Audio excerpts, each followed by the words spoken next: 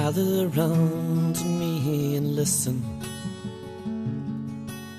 to a tale that I'll tell unto you of the brave men from the county of Antrim who died in the year of 22. They fought for the freedom of Ireland. It was early one morning in May, and the good God he claimed to his kingdom McAllister and McVeigh. So God bless you, clans and men of Antrim. Your deeds, may they never die, and may the green, white and orange of Erin float past the past where you lie. On the slopes of the mountain,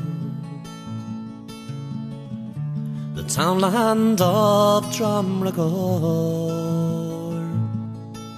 and brave Paddy Grim with his comrades,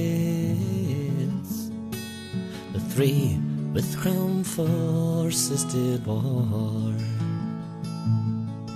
The machine guns, they rattled and they echoed, the bullets from them did fly,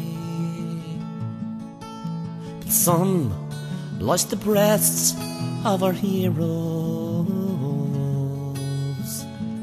McAllister and McVeigh. And God bless you, clans and men of Antrim. Your deeds, may they never die. May the green, white and orange of Erin